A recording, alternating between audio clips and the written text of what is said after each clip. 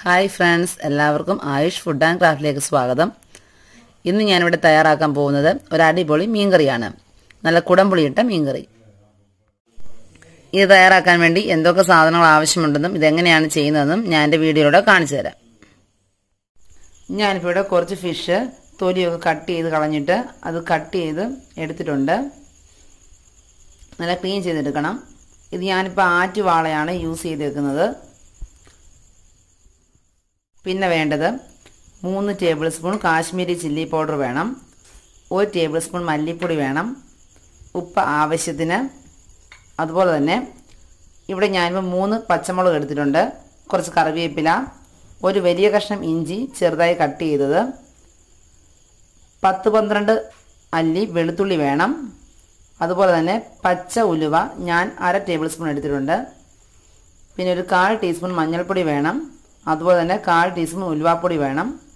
പിന്നെ ഞാനിവിടെ കുറച്ച് പുളി നന്നായിട്ട് കഴുകിയിട്ട് കുറച്ച് വെള്ളം ഒഴിച്ചിട്ട് 10 മിനിറ്റ് വെച്ചിട്ടുണ്ട്. ആ വെള്ളവും നമുക്ക് വേണം, ആ പുളിയും കൂടെ വേണം. ഇനി നമുക്കിത് ഉണ്ടാക്കുന്നത് എങ്ങനെയാണെന്ന് കാണിച്ചു തരാം. ഇപ്പം നമ്മളുടെ എണ്ണയൊക്കെ നന്നായിട്ട് ചൂടായിട്ടുണ്ട്. ഇതിലേക്ക് ഞാൻ എടുത്തു വെച്ച ഉലുവ ആഡ് ചെയ്ത് കൊടുത്തിട്ടുണ്ട്. ഇതൊന്ന് മൂത്ത് വരണം. ഇനി ഇതിലേക്ക് എടുത്തു വെച്ച ഇഞ്ചി വെളുത്തുള്ളി ആഡ് ചെയ്ത് കൊടുത്ത് നന്നായിട്ടൊന്ന് വഴറ്റിയെടുക്കുക. ഇതിന്റെ കൂടെ തന്നെ നമുക്ക് പച്ചമുളകും കറിവേപ്പിലയും കൂടെ ആഡ് ചെയ്ത് കൊടുക്കാം.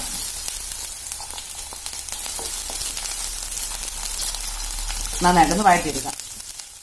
ഈ വെളുത്തുള്ളിയുടെയും ഇഞ്ചിയുടെയും ഒക്കെ ഒരു പച്ചമണമൊന്ന് മാറി കിട്ടണം. അതൊരു നമുക്ക് നന്നായിട്ടൊന്ന് വഴറ്റിയെടുക്കാം. ഇതിലേക്ക് നമുക്ക് ആവശ്യത്തിന് വെള്ളമൊന്ന് ഒഴിച്ചു കൊടുക്കണം. നമ്മളുടെ മീനൊന്ന് വേവാൻ വേണ്ട ആവശ്യമുള്ള വെള്ളം. ഞാനിപ്പോൾ ഇവിടെ എടുത്തു വെച്ച ഉലുവാപ്പൊടിയും കൂടെ ആഡ് ചെയ്ത് കൊടുത്തു.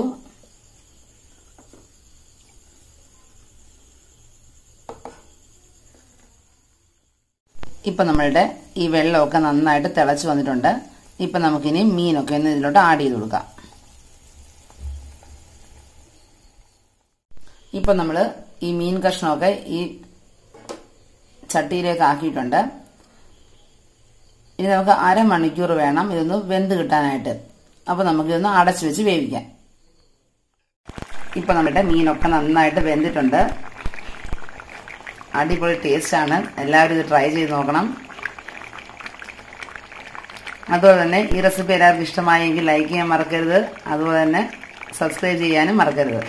അപ്പോൾ നമുക്ക് വീണ്ടും നല്ലൊരു ഐറ്റമായി വീണ്ടും കാണാം. ബൈ.